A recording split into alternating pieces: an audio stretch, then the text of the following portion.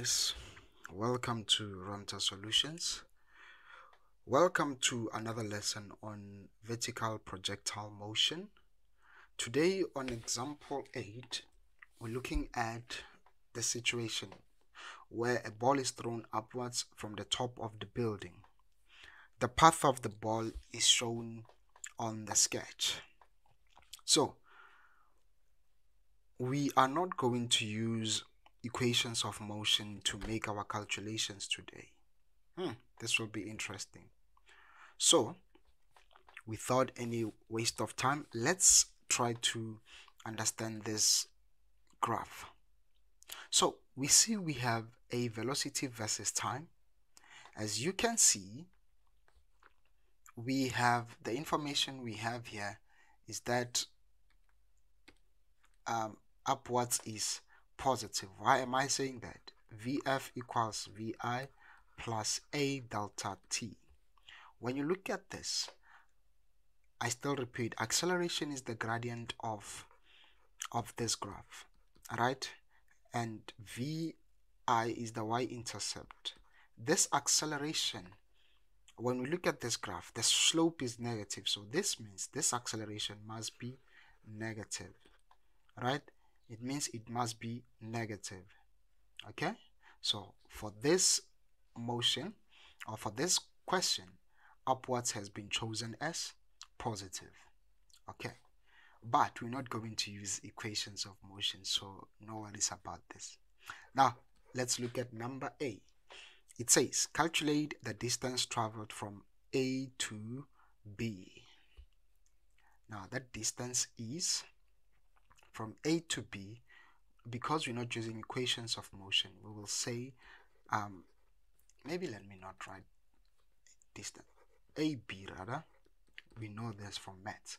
AB is the area here is of a shape of a triangle, so it's half base times height, right, between AB. What is it? What is our base? It looks like it's 0,8. So this is the time it takes to reach maximum height. It's 0,8. What is the height? It's 7,84. I'm going to write it as it is, 7,84. Now what is our answer? 0,4 times 7,84. We have 3,14 meters, right? We have 3,14 meters. That's the distance traveled from A to B. Now, number B, we have to calculate distance traveled from B to C. Again, I will say BC equals, what shape is this? It's a triangle again. So it's half base times height, which I'm going to say it's BC. Now, what is the base here? It's 2,3. Okay, let me just write it. 2,3 minus 0,8 times the height is 14,7. I'm not including the negative because we're talking distance, right? So this is half of 1,5 into 14,7. So this is 0,75 times 14,7. It is 11,03 meters. So BC is 11,3 meters. Right? It is 11,3 meters. Okay? All right. Now, number C says we must calculate the height of the building. To understand this object goes up. This object goes up, right? It goes up and then passes the point. So this is point A, this is point B, and then this is point C. So you know this point here, oh sorry, I'm not saying the right thing. let me erase this b. This b is the maximum height, so this b is here. You know this point here, you calculated it to be 0, not 0 man, it was 3,14, right?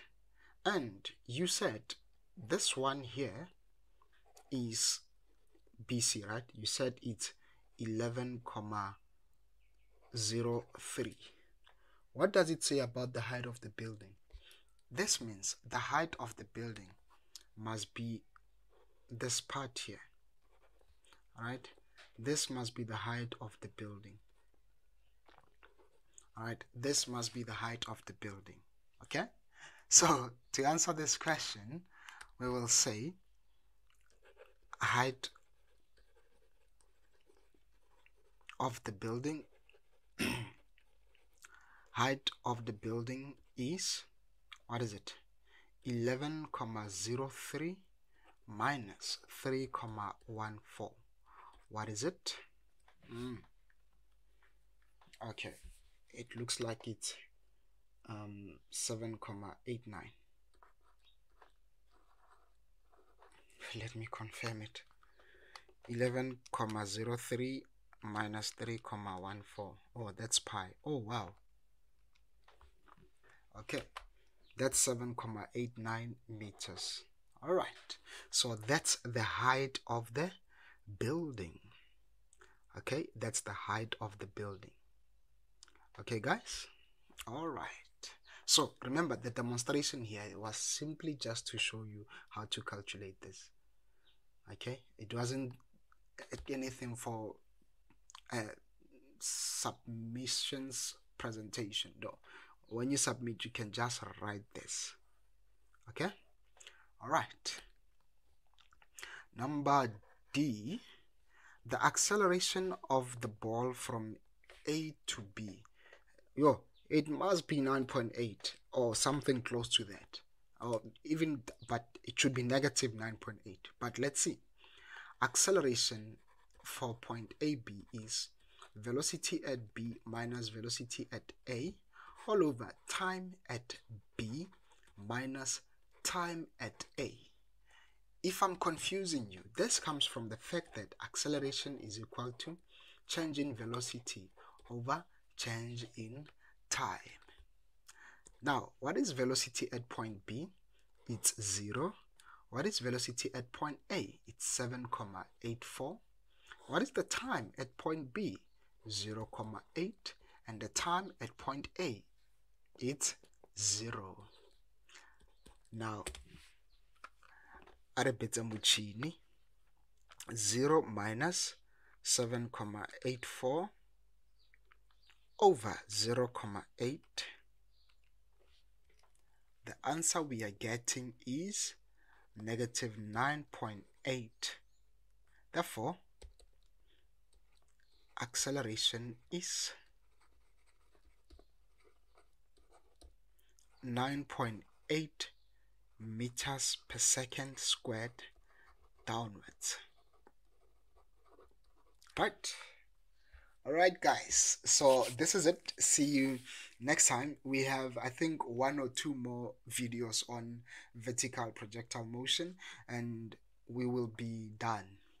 So with that being said, it's a wrap. See you next time and bye bye.